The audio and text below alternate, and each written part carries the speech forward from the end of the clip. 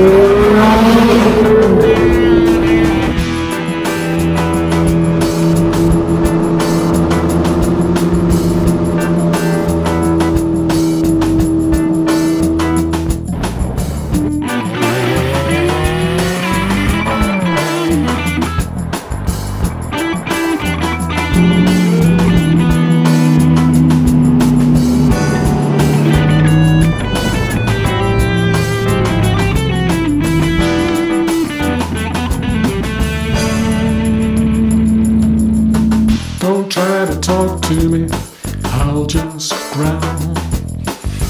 I'll see you later, I'm going out on the prowl.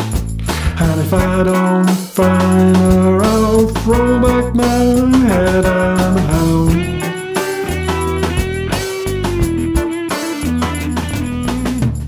I've got the fever, I've got it bad.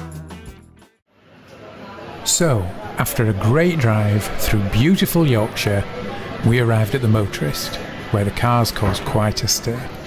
We got in the queue for 2 flat whites. Morning, but we could have gone through to the Arnage restaurant for a proper sit-down breakfast.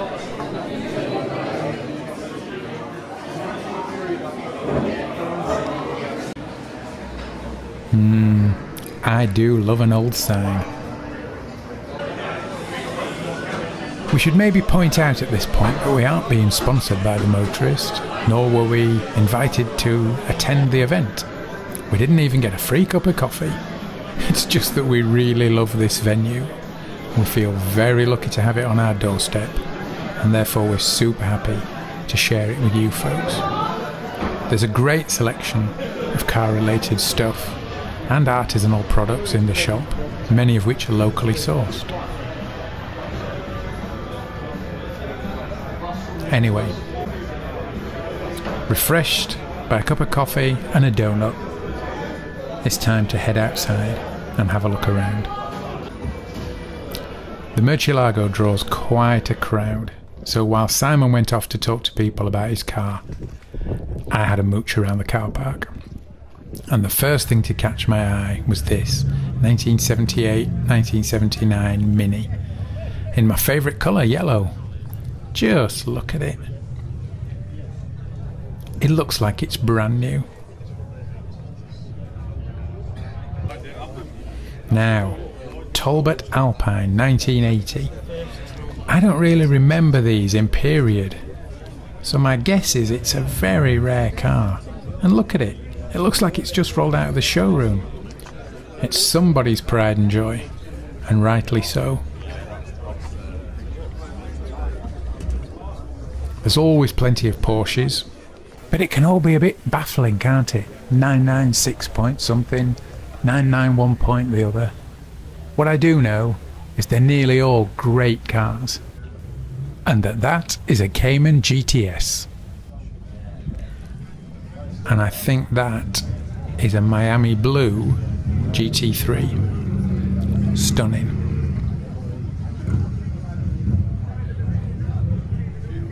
And it's not just cars, bikers rock up as well. Not that I know anything about bikes, but it all adds to the interest of a morning at the Motorist. Now look at this, Dax Rush with a Honda Fireblade motorbike engine. What a thing! Bugs in your teeth, hence the helmet, and surely 1,000 miles per hour. Just look at it. It has, mate. You're right. You gotta love a Mustang. And this one looks particularly beefy with Cervinis and Roush aftermarket editions.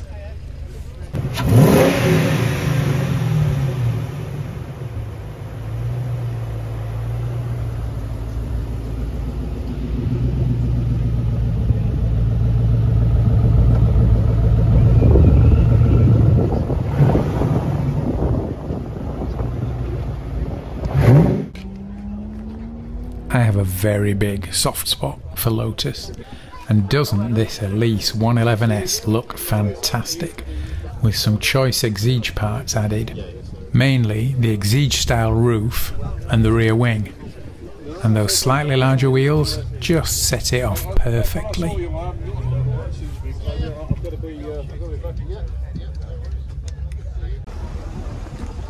TVR 350C in a great colour, powered by TVR's very own Speed 6 straight 6-cylinder engine, which in this guise, unsurprisingly, makes 350 brake horsepower. Only 450 of these were ever made, so this is a rare car.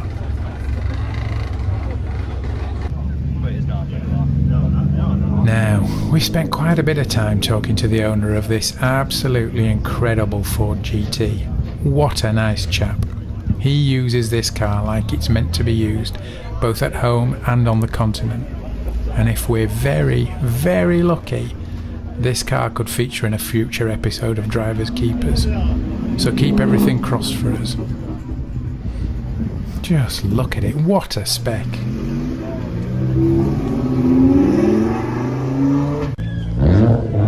Likewise, this incredibly well done 959 replica could also be featuring on the channel. It has a fascinating story and has covered, oh, look at it from that angle. And it's covered some serious mileage too. Time to check in on the big Lambo. Ooh, nice burble from the Corvette. Yep, as usual, still plenty of interest in the Lambo. Does look good from this angle, doesn't it? Especially with the doors open and the bat wings open.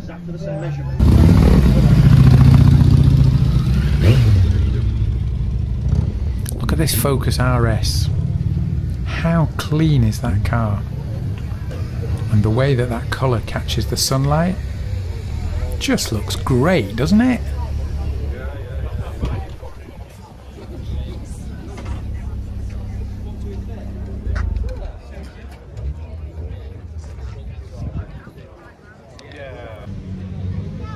Another Lotus? Don't mind if I do. This time, beautiful dark grey Exige S. A pocket rocket if ever there was one. Lancia Delta. R8 Spider. With the V10 from the Gallardo. A mate of mine had one of these with an aftermarket exhaust so loud used to give him a headache. Mark II Escort. I had one of those. And I had one of those as well. Same colour. Mine unfortunately had holes in the floor big enough to put your feet through. And while I had the Mini, my mate had one of these. Mark I Fiesta. Although unfortunately for him, his was the colour of your granny's tights. Camaro, I think. Another Miami Blue GT3. Look at those wheels.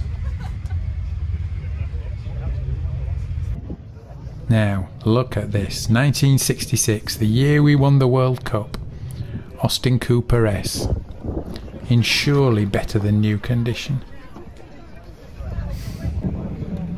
Just look at that.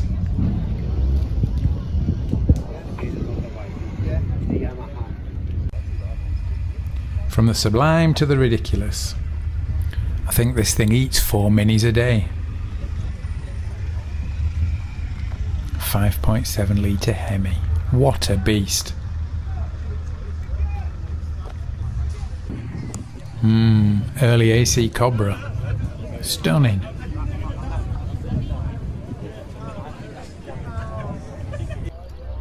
Gotta love an Alpha, especially in yellow. Pretty little 4C.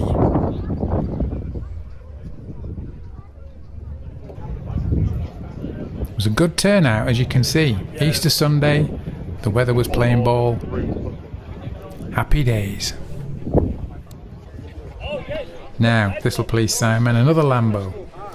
I don't really know the new stuff, but I think it's a Hurricane Spider. But if it's a special edition, apologies, I don't know. Looks good though. Ooh, now tell me this isn't the most beautiful thing here. 1966 again, Volvo P1800. Planned in Sweden, designed in Italy and unveiled in Brussels. Look at it. Superman fixation? Why not?